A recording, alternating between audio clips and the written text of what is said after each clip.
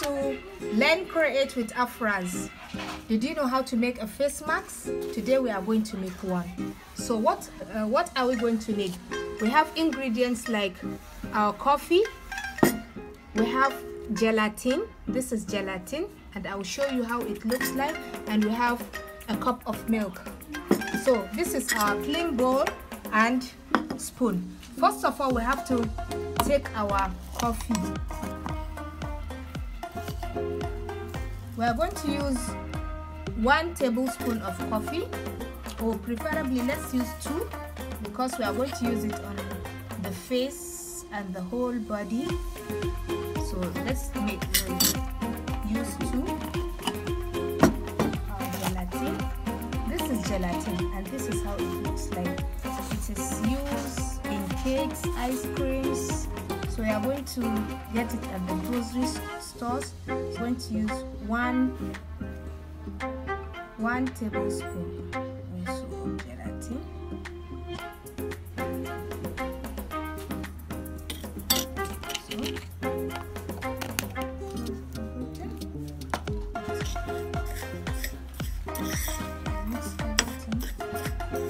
And we add the milk to dissolve the gelatin. And let's first add 1 tablespoon, 2 tablespoons, and we mix it.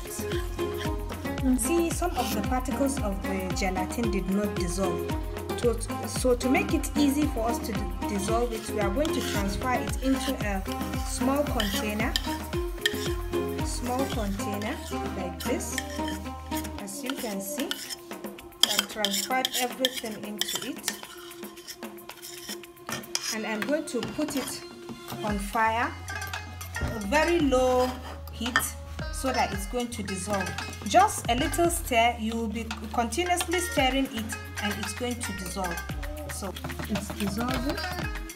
You will see it's going to dissolve. Everything is going to dissolve. As you can see, everything has dissolved.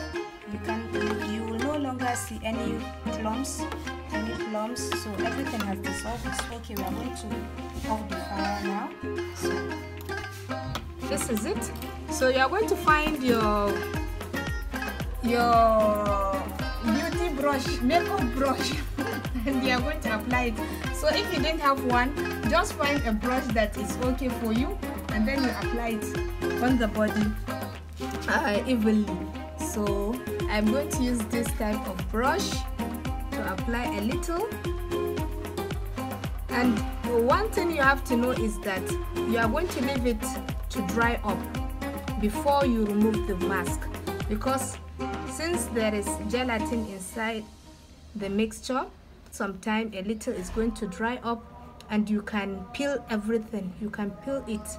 You are going to peel it carefully, and you see it's going to remove all the dead skin cells and all the unwanted hair follicles. It's going to remove everything, and you're going to have an evenly smooth skin.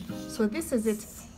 You are going to leave it for some minutes to dry up. So you are going to peel it like this. You are going to peel it like this. As you can see, I'm peeling it. It's going to go out. Everything will be dead.